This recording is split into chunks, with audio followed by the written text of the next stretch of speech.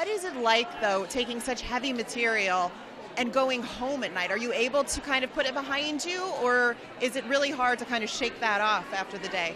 I mean, I'll say that there were scenes that we did in the last, the stuff that aired in the last few weeks where, like, Chandler and I definitely had to, like, go get, like, a good dinner and a long drink and just kind of decompress because it was so intense. But, I mean, that's part of your job as an actor, is to wipe your feet at the door, and you do your best to do that every time. And sometimes it's easier than others, but that was some intense stuff, but I was lucky to get it. How do you prepare for that? Because you really did have some intense scenes there for a while. So how do you prepare?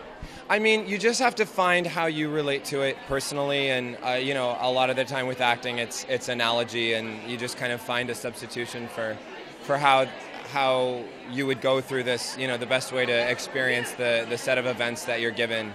But with this, you just kind of have to, at the end of the day, you just have to show up on set, relax, kind of take a deep breath, and trust that your preparation is there, and you let it fly. Who do you hang out with most off screen? Who are you from the show? Yes. Chandler and I are good friends. I love Kate. But I hear Chandler goes to bed at 9 o'clock. That's the rumor that I heard, that he goes to bed at 9 o'clock at night. So how does anyone hang out with him? That's a good question. I guess I've gotten him out of the house a couple times. Good for you.